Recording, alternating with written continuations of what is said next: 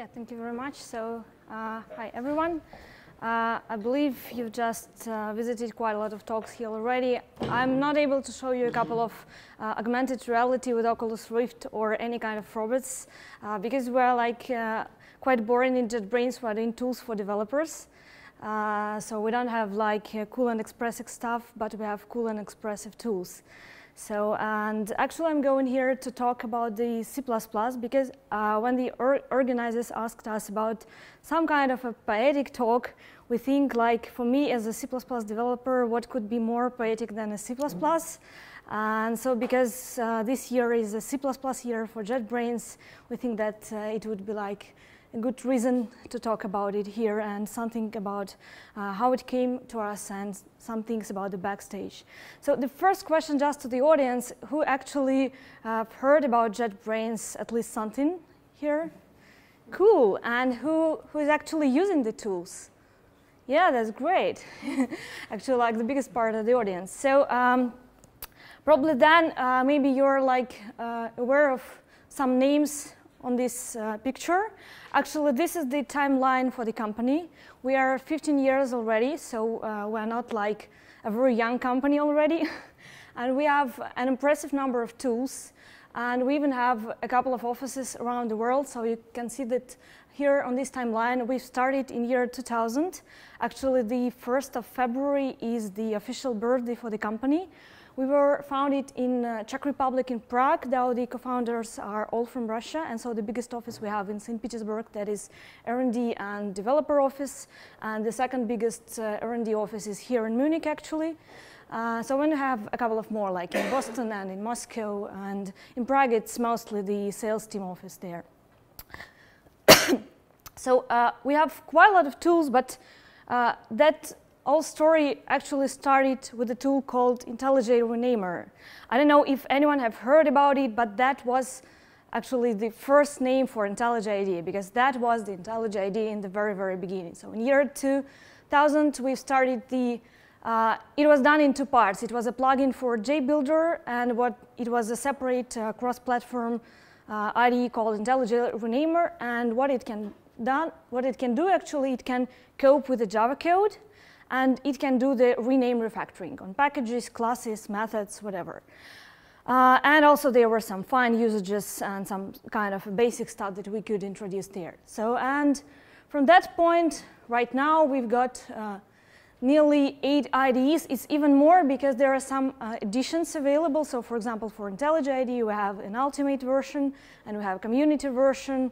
For PyCharm, that is our Python IDE, we have even more. We have the new educational edition, came up just less than a year ago, and it's a special tool for those who are starting learning the Python language. You can actually create a Python course there and provide it to the students or to those who are going to learn the language. And actually, there are a couple of new IDEs and tools that were released during the last year or that are going to be released soon. So I can't even just find out if it's 8 IDEs or it's even more already. So we also have a bit more than IDEs. We have our own language, that is Kotlin. We have a DSL workbench called MPS.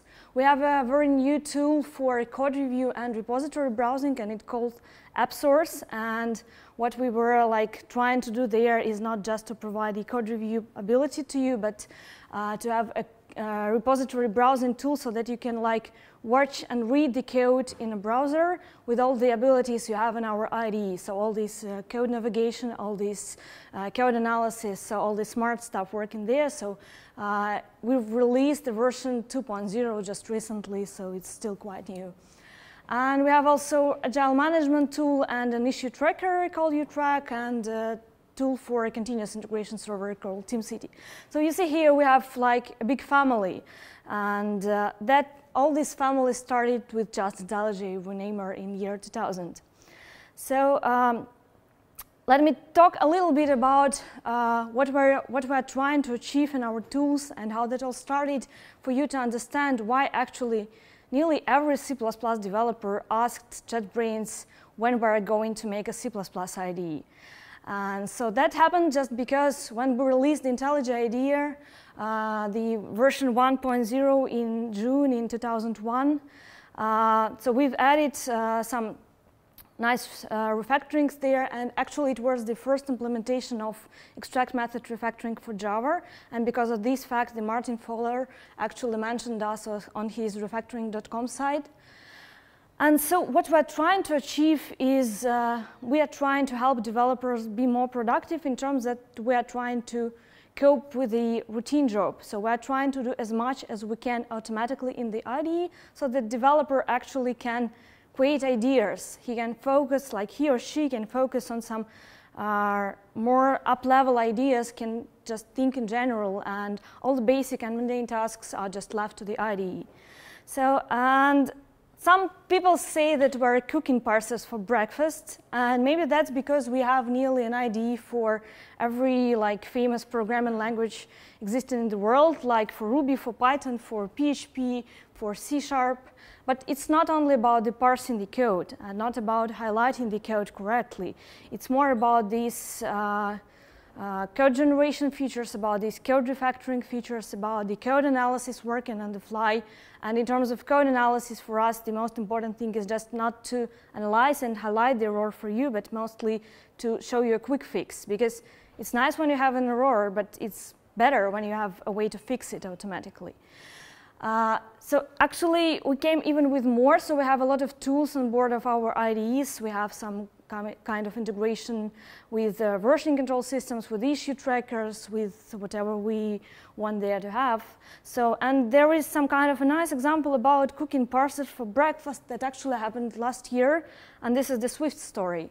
Because we have an IDE called AppCode, and it was mainly the IDE for Objective-C language. It was an IDE for writing applications for iOS and OS X, so for Macs.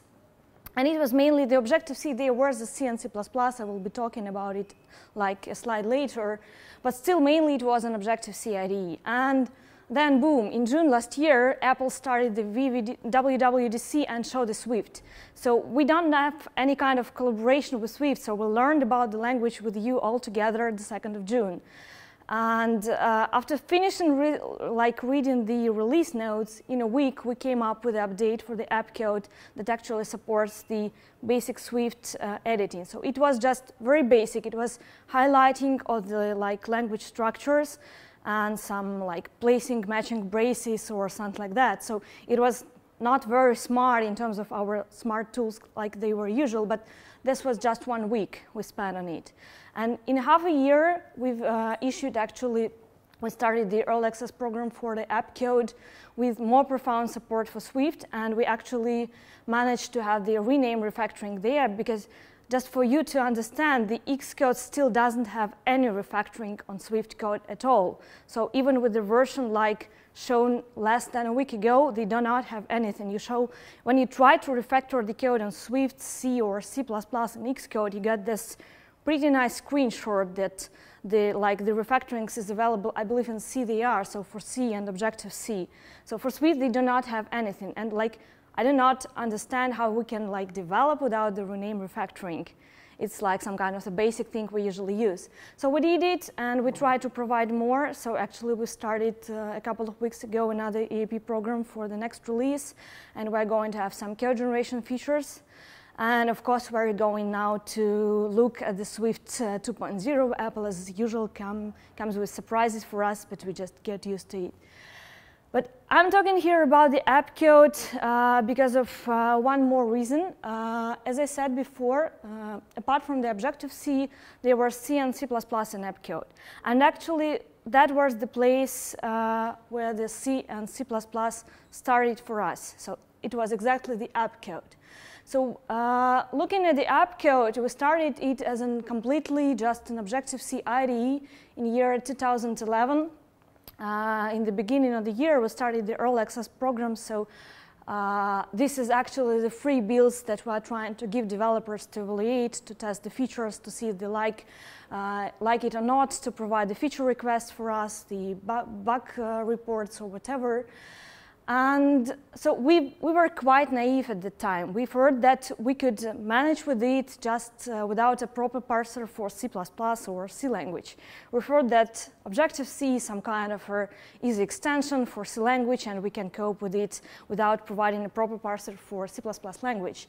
And we were that naive for a couple of months until we finally find out that we have macroses. And after that, the people started coming with the Objective-C++ requests. And as you know, the Objective-C++ is actually Objective-C and C++ classes. So we understand that we need somehow to cope with C++ classes in in AppCode because of the Objective-C++ language. And with that understanding, we actually started the very, very basic C++ support in AppCode in that year 2011. So if to dig in our AppCode blog, I actually find this nice quote from our CIO, and that's quite true. So we were not expecting that at all, but somehow it happened that we started with C++. So after more than 10 years writing developer tools, we find out ourselves doing a C++. But still, that was very basic. So that was some completion, that was some code resolve on a very basic level, and some highlighting. So coming forward with the AppCode, so we released the version 1.0, and then a couple of minor versions like 1.5 and 1.6. And still, the C++ was very basic because we were not pushing it forward. We were not trying to follow the standard, like to parse it properly, not doing that things a lot, still thinking that we can cope somehow without that. So we have to introduce some C++ 11 support, then came the templates, then came the implement and override feature for code generation, then came the support for libc++. But what happened next is a bit more important step. So in AppCode 2.5 in year 2014, we've actually first of all bundled the support for Google Test Framework. That is actually the major testing framework for C++. And actually we started the fantastic and big rework inside of AppCode. What has happened at that time actually, if comment to a bit to the backstage, there were two guys in the team. So one of them decided to do the C++ properly because at that point we understood that we have to do it somehow, we have to start. So he decided to improve the C++ support that were existing at the time in AppCode, to follow the standard more closer, to make it more proper. But here his main goal was actually not to break the Objective-C support, because the AppCode was on the level of the version 2.5, and it was quite mature IDE with a lot of features for iOS developers, and we couldn't just make it completely break everything. We couldn't afford it. So he started reworking some parts, trying not to break the things greatly, and at that point we've actually got a couple of refactorings for C++ in AppCode 2.5. But also at that time, another person from the team, another team member, he actually decided to start the C++ parser from scratch. He had actually a completely different idea and a completely different architecture in mind. I will be talking about these two architectures today as well. So he actually decided to move to the project called ReSharper, that is our plugin for Visual Studio, and to start the C++ support in ReSharper. And so till that day, so till now, we still have two ways of C++ in JetBrains. We still undecided about which one was the better choice, and we are still continue doing it 2 times and still comparing the ways. So that happened at exactly that time.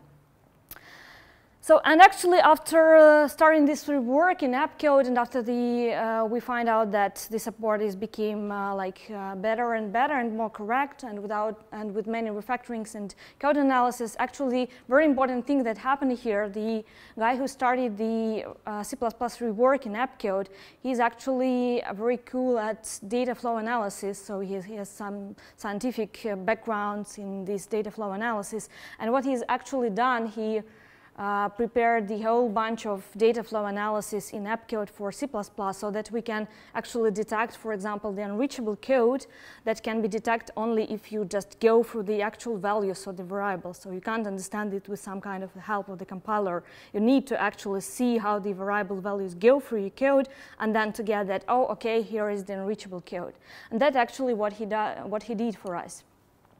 So, and like thinking at that point, we decided that maybe it's a good idea to start a C++ IDE because we already have quite a lot of things done. We have C++ refactorings, we have C++ code analysis, and we started thinking about the proper parser for C++. And so we've decided to make a very cute announcement on the April 1st in the year 2014. Like in the usual list of news that we usually publish for April 1st, we've just added one small news about C++ IDE. And it was like a huge reaction in the community. Like it was a bunch of comments there, a lot of tweets, and so many things.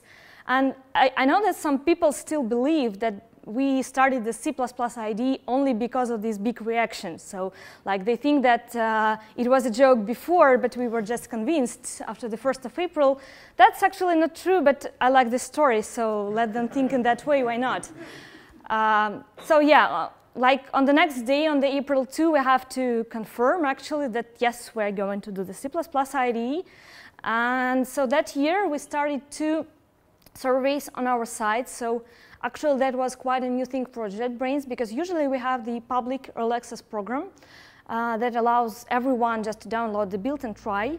But with C++, we understood that we have some very fresh product that is not ready for the whole community yet, and even not ready for the official early access program. So we decided to do some kind of a private preview. So what that meant for us, so we actually started 2 surveys on AppCode side and on ReSharper side, and just ask people what tools they use, what they prefer, what libraries, what frameworks, what area they're working on, in with the C++, what is the usual size of code base for them, so, and like all these type of questions. So after collecting this information, we actually selected a group of people to start the private preview with. So mostly because we were starting with a particular toolchain set. I will like tell a bit later about how we find out what it will be. So, and we have to limit it, like the number of people to that tool set, to like how big their code base is, because we were understanding that maybe the fresh build is not ready for the big code base. So, and with all that reasons in mind, so we started the private previews in the year 2014, so in winter, for both ReSharper and ReSharper C++ and the CLion. So for CLion, first of all, it was a group of like 200 people, so not quite big, but in 6 months it grew up to 3,000 people. So actually we've collected something around 5,000 people in total who were willing to try either the ReSharper C++ or the CLion. So, but we started with a very small and targeted group, the group that fitted to all our tool chains, because we actually need people not to like play on a simple project, but like to load their real projects to the tool and to provide the feedback to us. So we were the criteria were quite tough, and I know that a lot of people were just like complaining and asking us when I would like to get the private preview, send it to me, and we were refusing actually because we were understanding that for them it won't work correctly, and so our main goal was just to get a proper feedback. So we've run for private preview for 6 months, and in September last year we started the public preview and actually ran it for 7 months. And with the public preview, we've got an impressive 17,000 active users per month, like running the CLion. And in total, for the 7 months of public preview, we've got 40,000 downloads. And the most impressive fact actually came after the release in April, because we've got like 1,000 licenses sold in 2 weeks, And why it's so surprising for us, because you know that we have a free evaluation for all our tools. So when the tool is like released, you can download it and use it for free for 1 month. So it's like a completely full-featured tool. You just don't need the license. You have an evaluation license for this 1 month. And the people believe in the CLion so strongly that they just came and bought the license. And we were all, like really surprised, because we're not expecting that. So like the sales department were thinking that they will be like doing nothing for maybe a month or so, but still. Was it one big company? Or? No, it was quite a lot of people. Actually, during the first 2 weeks, mostly the personal license was sold. So the companies, they were coming a little bit later, because the company usually, how they do, they usually buy one license, try it for a long period, and if they like, then they came for a bigger pack. So here it was like the usual thing, but with personal licenses, it was like a big boom there. So yes, actually, I said that we were selecting some kind of the tools for the starting the version 1, but we actually did a bigger job. So we have quite a big research department in JetBrains, who is actually trying to provide us with researches on markets, on tools, on languages, on technologies. So while we're starting a new tool, we usually already know about the market quite a lot. So we know what is our market about, so what they use, what they will need, so with what requests they actually will come to us. And so we did this C++ research. So from the market point of view, we find out the number, like 4.5 million of C++ developers in the world. To compare with other languages, it's 9 million for Java and something around 2 to 3 million for Python, I believe. So the top areas were quite expected. So it was the financial market, it was embedded and telecoms, and it was games. We were very happy with these markets because we have a developer advocate in JetBrains who is like responsible for the whole C++ stuff in the company, and he is actually doing the financial things like tradings and high performance computations apart from the work in JetBrains. So he is really knowing what to show these people. And I spent like 8 years in embedded and telecom, so I also know about it. The only thing we have maybe some problems with today is the games, because we have only one true gamer in the team. But I suppose that maybe we'll, I don't know, find someone, hunt someone who can do it better than we. So the languages that were coming in addition to C++ and were quite popular were like Java, C#, JavaScript, and Python. And that also sounds quite reasonable for us. So we actually have the JavaScript already on board of CLion, because it's a built-in plugin that we have since the very, very first version. And we're going to have Python on board hopefully quite soon. So yeah, and concerning the tools, the platform distribution actually a little bit varies depending on the source of the data, like for Stack Overflow researches or the Reddit researches or some job vacancies analysis. So, but still, it looks nearly like that. So there is about 40% of the community on Windows, like 40% community on Linux, and something around 20% on Mac. About the tools, so it was GCC and Clang as a compiler, GDB7 or LLDB as a debugger, and CMake. Of course, for Mac, it was mostly Clang, LLDB, and CMake, but still the GCC and GDB were also very close on the graphs for macOS. So we decided to start with GDB7, GCC, and Clang compilers, because they're very similar, actually, and the CMake. So we are going to have the LLDB support, hopefully just in the version 1.1 of CLion, because this is also like one of the most popular debugger, and especially for Mac users.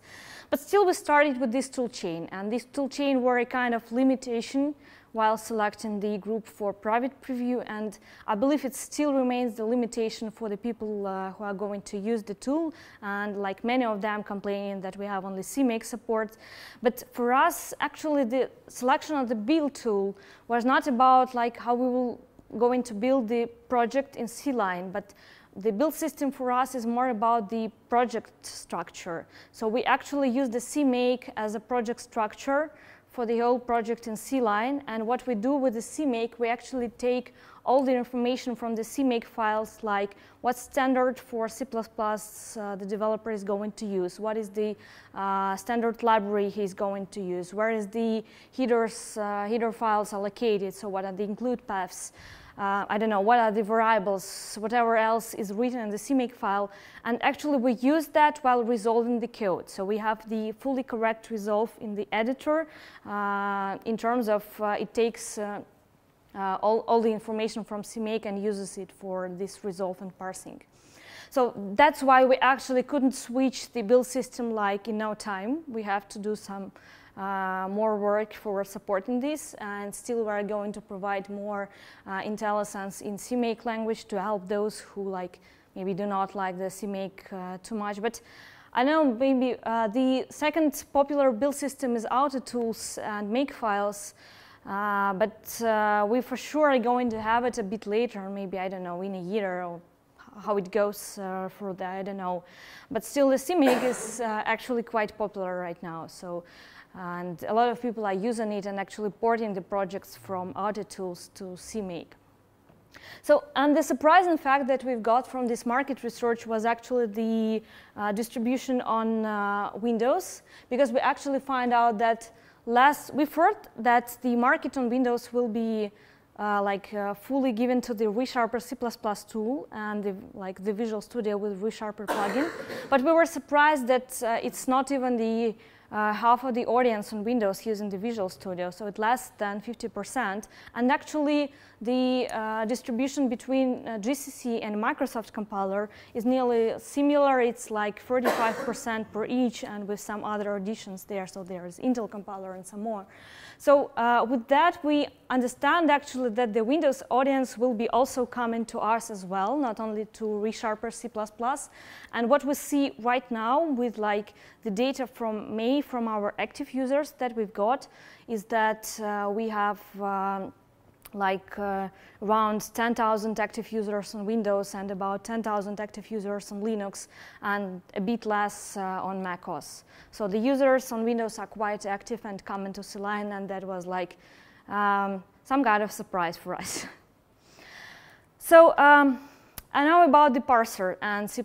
So we've actually started doing this twice, and that was mainly because CLion is based on IntelliJ platform. That is like the platform born after years of making IntelliJ IDE. We make this open source platform, and we build quite a lot of tools on top of this platform. So all our small IDEs are mostly built on this platform. And the ReSharper is quite another story. It's a plugin for Visual Studio.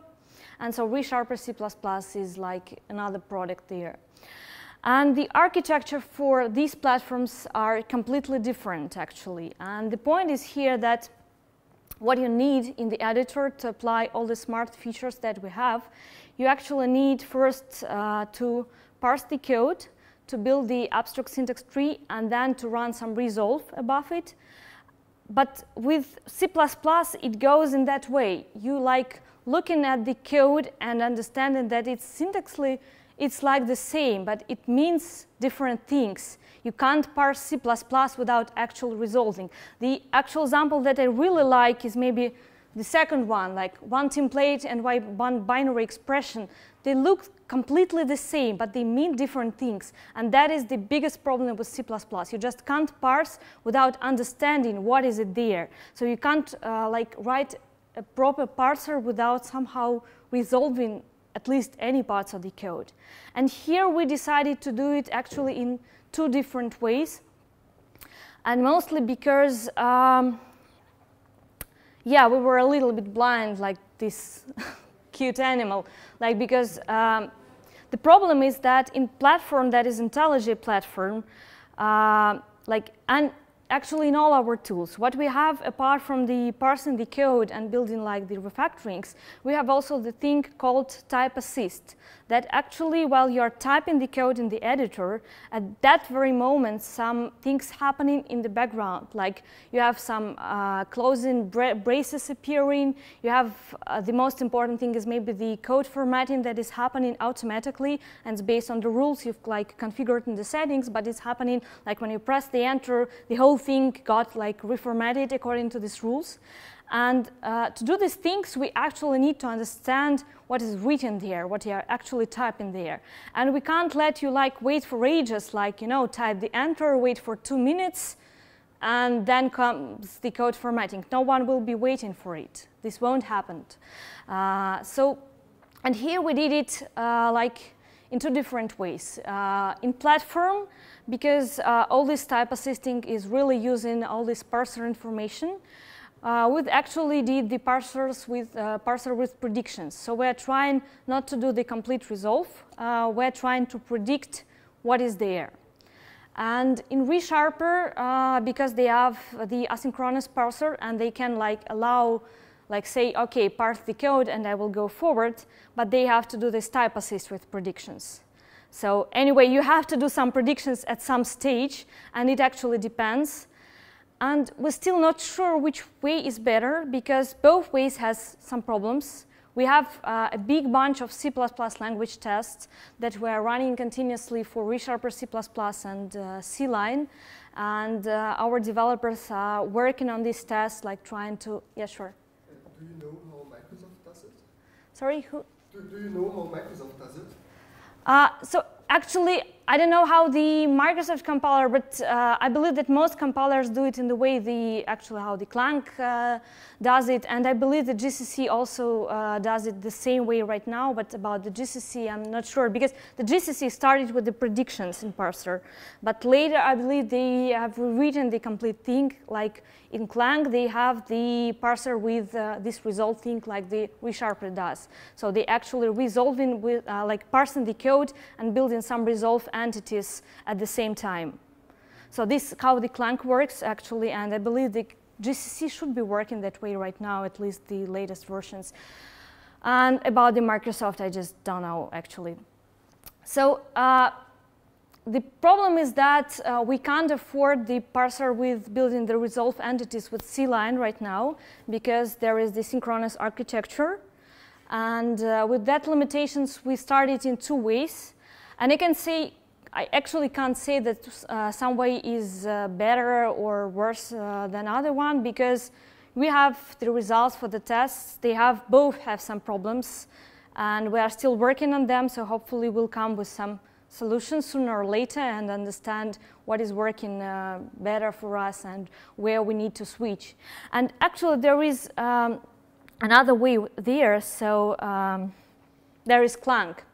And there should be some kind of very reasonable question here why we're not using the Clang, because it has quite a big infrastructure ready now for using the IDEs. But the problem was here first that when we started the C++ in AppCode, the Clang was also very young. So we just didn't want to rely on some other tool release cycle when it's so young and so changing completely. And so maybe if we are starting now, that will be the better choice, but at that time it was not like that. The other thing is that actually in our tools we're working with the non-full syntax models. That means that even if you have the code that is not compiled correctly, we try to do our best to make the proper refactorings on this code, to make the code analysis, try to suggest you what maybe you were thinking about and should rewrite this place in that way. So, and to have it, we need the parser that is not just stopping where some problem has happened. It can be even a very big problem. Maybe I'm like missing the part of my code there. But we need a parser that will try to do his best actually and parse the code, and will do something with the code and try to suggest you some solutions. The other things with Clang is that actually the thing that they are actually solving it right now, but when it appeared, it was not completely ready for the IDE use, because what we want to do, we need to do some extra caching, some extra things, and Clang happily is moving towards these things right now, so maybe in a couple of years they will be very cool for using in IDEs with all these abilities. And the last thing here is that actually we have so-called language injections when you can actually use another language in a string literals. For example, you have the SQL request in a string, or you have some kind of a CSS style or JavaScript string. And you can like switch on the language injection, and like the IDE will parse the string following the rules of that language. So it actually won't be just a string for the IDE, it will be like a complete SQL request, for example. And for all these things, when starting, we understood that we need to write our parser. That's mainly the reasons we do these parsers ourselves for so many years, because we have quite a lot of things happening around the parser. We don't need just the correct code on some language be parsed. We need some more. And because of that reasons, we couldn't move completely to like the tools that are ready and they are on the market. But I'm still not sure about the Clang. The Clang is like evaluating greatly and moving towards the IDE usages. So many C++ IDEs rely now on Clang, and maybe we'll like consider that way as well. So we have actually two options happening inside the team and one extra option that we can still try. And so the time will show how it goes actually and where we are. So that's mainly it. I would like to share about the C++ in JetBrains, so about our story. So if you have any questions, I will be glad to answer. Yeah, sure. Do you have or are you planning support for template metaprogramming too? Actually, it depends on what you mean, because we have the templates supported. So there are some problems with them.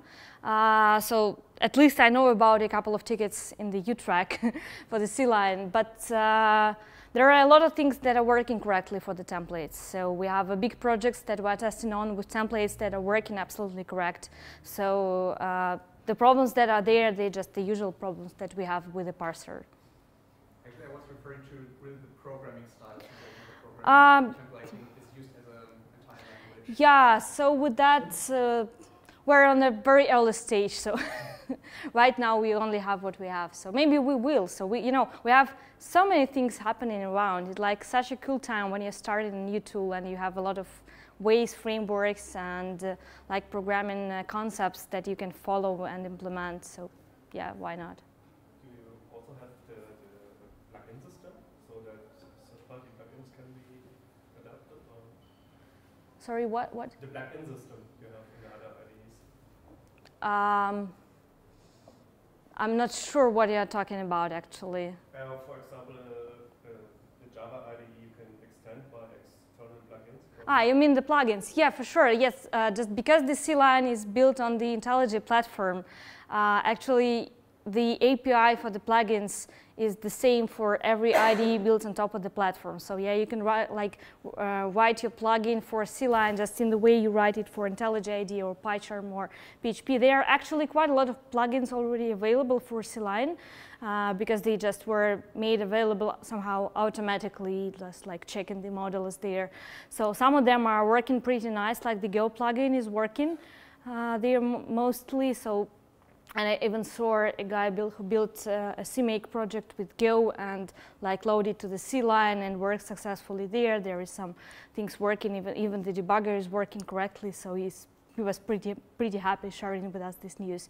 But some plugins are not working because the offers, because this is the third tools plugins, quite a lot of them are in the repository. The offers were like not considering the CLion, so they may be available but not working properly.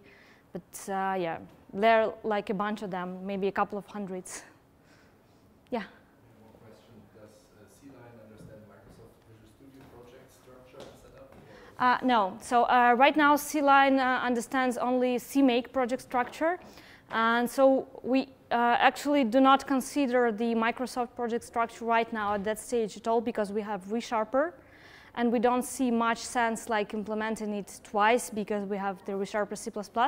And the people who are like stuck to Microsoft project, they are mostly stuck to the compiler and the whole environment. And it's better to like use the ReSharper C++ that supports a lot of things that are specific for Windows, like a lot of libraries. Another question, what about Gmake? Like Yeah, I understand. So, you know, we have in our tracker, we have something about, I don't know, maybe 500 features requests. And a part of them are about various build systems and project structures. So looking at them right now, as I remember, the top voted build system is the AutoTools and Makefiles. The second is the QMake. I'm still not sure when we're going to have that. So maybe the AutoTools will come somehow in a year or something about that. But actually what we're thinking about right now is maybe providing some kind of API for the build systems, like the open API, so that everyone can integrate its own custom build system maybe. But before we actually implement at least one more build system, we can't come up with the open API because otherwise it will be changing dramatically like every month and everyone will be just crying. Yeah? Both your products here, ReSharper and also CLion, are tightly coupled to a specific editor. Are there any plans to release like a service? An editor that basically can roll out my own editor extensions? Actually, right now we don't have such plans. We're thinking about providing the CLion plugin for IntelliJ IDEA. That is quite obvious thing for our tools. But I don't think we have any other ideas in mind right now. Reach a lot more C++ developers. Most probably it will come, like the C++ support, most probably sooner or later come to AppSource, that is the code review and browser, like repository browsing tool, because we have integrated there Java and there is JavaScript already, so probably the C++ will come there as well, so I don't know. But concerning other tools, I don't think we will be doing the plugins for like other tools that are not done in JetBrains, so maybe if someone would like to implement, we could help him, but we don't have. Was rolled out as a service and it's now, I don't know, 15 or 20 editors available, and that makes you completely editor tightly coupled. So you can choose whatever editor you want. Yes, that's true. Service, so your refactorings and everything. Otherwise, I'm constrained to basically your editor. You know, actually, because we provide a bit more than just the language parsing and code refactorings and code analysis, so we try to build a tool that is like complete. So you have everything on board. You have the terminal on board. You have the version control systems built in. You have like the issue tracker built in. You have the debugger built in with the UI support for the debugger and quite nice thing like the code completion in the debugger working while you are like typing the expression to evaluate and all these kind of things. So and we are integrated them very deeply into the tool. So for us, like cutting some parts and having them in other places, we've actually did this once. So I think I can share this publicly because it was an official announcement from Google. You know that they have an Android Studio built on top of IntelliJ platform, and actually right now, since the next version, the Android Studio has the C++ support for Android development built on top of CLion actually. So we did it once, but not sure we're going to repeat the experience. So any more questions? Yeah? Well, this is not a C++ question, more like a feature request for supporting another language. Okay. Are there any plans at all at JetBrains for supporting Rust? Now that it's you know, quite a popular feature request. There is a plugin in repository made by some third-party. It's not even a company. I believe it's one developer doing that. So there is a plugin for Rust. It's very, very basic. So it's just the syntax highlighting and braces matching. I don't know. We're not going to spend time on Rust right now. Maybe with the Rust release, more people will contribute to the plugin because I believe it's open sourced. We have contributed a bit to the Go plugin that is also not started in JetBrains, but just because there was one developer in the company who was like a big fan of Go and he decided to do that. So maybe if there will be some kind of, if we find some developer who is fan of Rust inside of JetBrains, maybe yeah, we'll be contributing to the plugin. But at least it's not the high top priority task for now for us. So we have a bit more problems to cope with first. Yeah. And what is your strategy regarding dependency management? I mean, this is still a huge problem in C++, and if that IDE would help me, then yeah, actually, concerning the dependency management, just recently, so we actually got in touch with the BCode guys. They are quite nice and they have a very nice tools. And what we've done, we've actually helped them, and we worked together, and they provided the command line option to generate the layout for CLion, so that you can like generate the project with the BCode that can be used inside of CLion, and then you can just open this project and continue typing the BCode commands in the terminal. We're actually thinking about maybe providing some UI interface for BCode commands, and we're collaborating with the guys from the BCode. So we're still considering this. It's still not on the top of the roadmap, but it's not so far. So because, yeah, the tool is quite nice. So I was quite impressed while installed the Boost library like in 2 commands. It was like, wow. Yeah. And a question regarding IE. So are there plans to integrate profiling, memory leak testing tools? Of course, there are some plans, you know. We have quite a lot of plans, but they are not quite realistic for the, like maybe for 1 or 2 years from now. So we would like to make a very, like a big bunch of tools integrated into CLion to build a complete environment for the C++ developers. Because yeah, but Visual Studio, it's only one platform with CLion. You could, get comfortable with. yeah, we have like, you know, a lot of interesting requests for building the environment. We have the requests from the Arduino community who were like asking us for some support. They already built a project with CMake and used it in CLion, and they're pretty happy, but they're still asking about some things. We have a lot of things concerning the embedded development programmers, because they are asking for some cross-compilation in the places where it's not working smoothly for them. Because right now it's working, but only in case all the cross-compilers are GCC based, because we are like using the output from the compiler. So we need to maybe enlarge this basic tool set to support like big areas like embedded development, like Arduino maybe, or maybe something more. So we have quite a lot of tools in mind. We have the Valgrind feature requests in our tracker, and like for me as a C++ developer, I can't just imagine how I can develop without a Valgrind. Maybe I'm that bad in memory management, but I just can't do it without it. So I like upvoting this request by myself. Yeah, so the plans are quite big, but we just started in April. How many developers were actually right It's, I believe, 10 developers or something like that. Because, you know, we actually splitted the AppCode and CLion teams into parts, but still there are a big interaction because we're still sharing some experience. And so it should be something about 10 developers, 1 QA engineer, 1 support engineer, so 4, and 1 technical writer. Yeah, and me. Yeah. Any more questions? Okay, so thank you. Give